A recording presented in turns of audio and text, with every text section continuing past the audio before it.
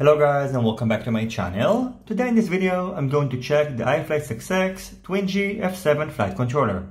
In this video I'm going to go over the features and specs of this flight controller, and unfortunately I also meant to feature it in a build video, but since I'm going on a 2 weeks vacation I won't be able to do it in this video, so probably it's going to happen soon.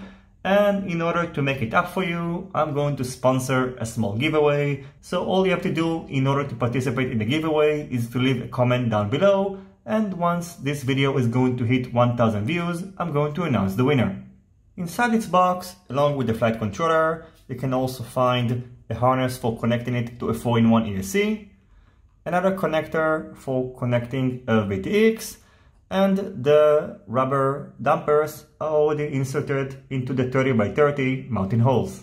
The weight of the flight controller, including the rubber dampers, is 7 grams, and its outer dimensions are 36.2 by 31.9 by 5 millimeters.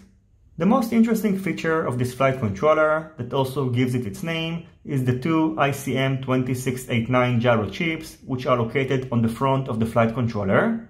So you can find one over here, and another identical one rotated at 90 degrees on its right. Normally when a flight controller features two gyros, it features one that supports 32 kHz and another MPU 6000 chip, and you can choose which one to use under Betaflight CLI, so you can set gyro to use first, second, or both, but this flight controller is specially designed to use this feature, so if you want to enable it, you will need to head over to Betaflight CLI and set gyro to use to both.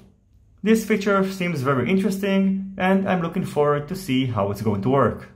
Except this feature, this board is very clean. On the bottom you can find a connector for connecting a 4-in-1 ESC, so you can find the ground, battery, signal, and also current and telemetry pins. On the opposite side you can find a connector for the VTX, so if you'd like you can use these connectors.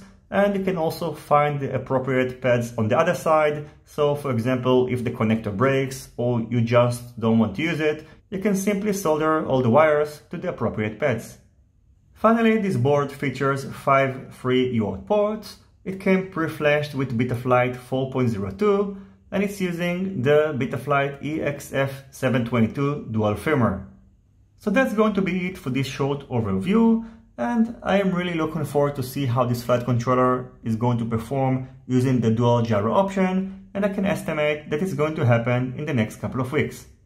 Regarding the giveaway, if you'd like to enter, all you have to do is to leave a comment in the comment section down below, make sure to be subscribed to my channel, and also turn on the notifications bell so in case you are the winner, you're not going to miss out.